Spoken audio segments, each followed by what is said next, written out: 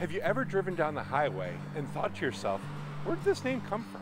How do you pronounce it?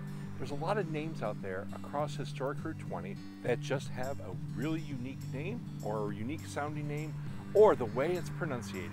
So today we're going to travel across the state on Historic Route 20 and come up with how to say these names and where do they come from.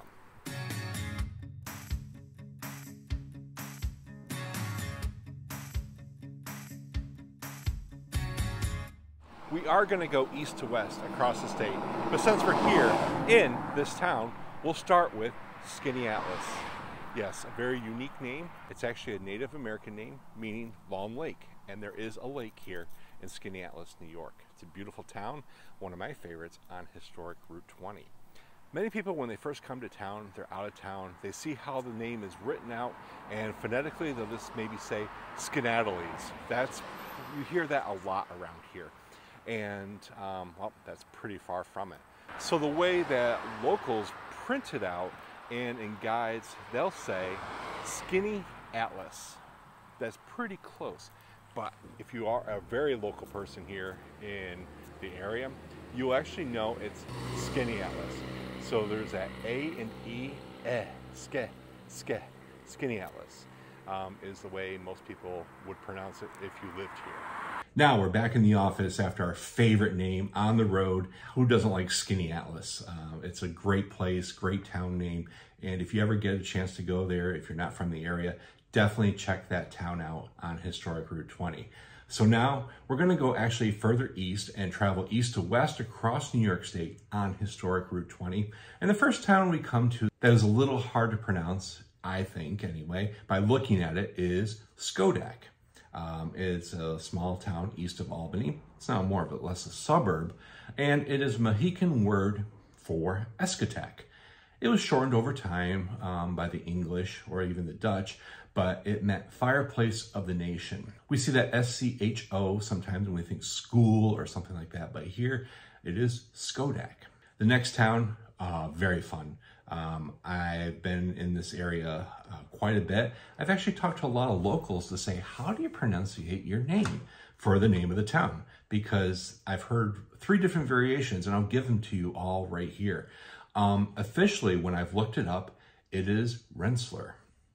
That is what I have found on Wikipedia and other names to describe the family name of Kilaen van Rense-ler, who owned property and land, a lot of land here in the 1630s, and actually had it divided up. And there was almost a feudal type system here in Eastern New York for many, many years. And a lot of this area was settled by the Dutch during this time frame. So a lot of the words come from the Dutch. So Rense-ler is officially the family name and how it is pronounced. But if you're in the town itself, sometimes people will say Rensselaer, and that is accepted. Or I've even heard locals who've lived there for 50, 60 years, they've come up with Rense-ler, almost a Z on the S's there. And that is also appropriate or accepted in that area. So there's 3 ways you can say that you're from this area. If you say Rense-ler, you're probably going to be accepted pretty well here. But if you want to be more like a local, Rense-ler.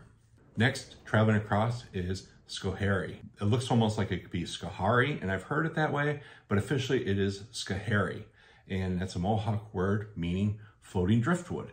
And there is a creek, the Schoharie Creek, and I can understand where that word came from here. So it's the name of a county, the creek, there's a town, all in the area. This is west of Albany. We're about 120 miles west of Albany now, and we come across the town of Pompey. This is named after the Roman leader, Pompey, and a lot of people outside the area will say Pompey, but if you actually, again, look at the Roman, it is Pompey. So there's the town of Pompey, there's Pompey Center, there's a little hamlet of Pompey, so there's a lot of little areas in this area called Pompey, and that's just southeast of Syracuse. Now this is a fun one because this is where I actually grew up, so a little personal information there. It looks kind of obvious when you see it, and it looks like it should be Cayuga. And a lot of people will say Cayuga, but if you are a local in the area, it's Cayuga. Yeah, I don't know where the C-U-H came in, but a lot of people in the area will say Cayuga Lake. Cayuga means people of the Great Swamp. And just north of the lake itself is the Montezuma swamplands, wildlife refuge now. So that is where that term came from. One of the interesting things now is that the name Cayuga Cuh-you-ga is a grape. It has been developed across the country as a very seasonal tolerant, disease tolerant, resistant grape. And a lot of places produce it. So when I go to travel across the country, sometimes you'll see the name of the grape and most people say Cayuga. And I just kind of like, well, I'm from the area and a lot of people say Cayuga. You just let it go with that. Further in the Finger Lakes region, another name, as people see it, they're like, whoa, how do you say this? And if you actually look at it, it's pretty much as it looks. It's Canandaigua. That is a Seneca word meaning the chosen spot. And it is the name of a city, a town, and the lake itself there. So a beautiful area, and it is Canandaigua. One of our next towns is south of Rochester. This can get a lot of people a lot of times if you're not from the area. I learned this by watching local TV from Rochester as a kid and understood how to pronunciate these names. It is the town of LIE-mah. Yes, it is LIE-mah, not LIE-mah. A lot of people traveling will say LIE-mah, and you just politely nudge them and say LIE-mah.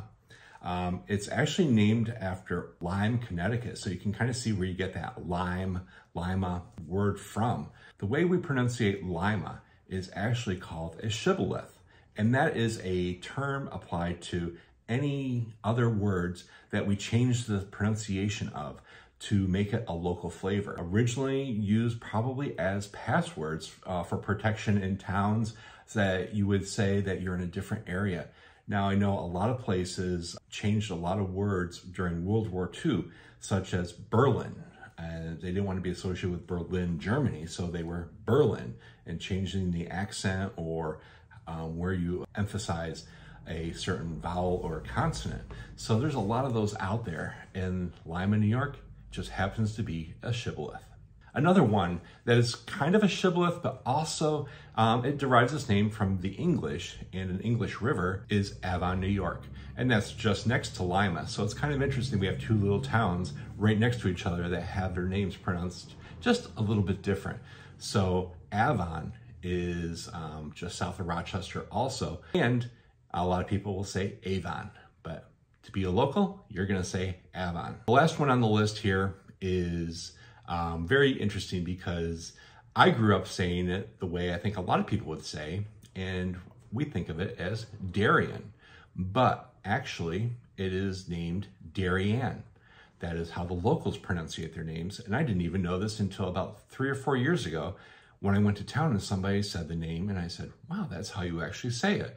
And they're like, yep, that's how it's said here. Because there is a famous amusement park in the town itself called Darien Lake. And the commercials, radio spots, everything say Darien Lake. And it is likely taken from the town in Connecticut as well. But that name was actually derived from the Isthmus of Darien, which is now known as the Isthmus of Panama or the Panama Canal. So I hope you enjoyed some of these unique little terms, names of towns across New York State on Historic Route 20. And the next time you travel, you'll learn how to say them a little bit better, or you can impress your friends, learn the list here and say, hey, we're in Skaneateles. We're entering Canandaigua now. Nope, this is LIE-mah and Avon. If you enjoyed this video, please give us a like, subscribe, and follow us on social media. And we'll see you in the next video on Historic Route 20. Take care, everybody.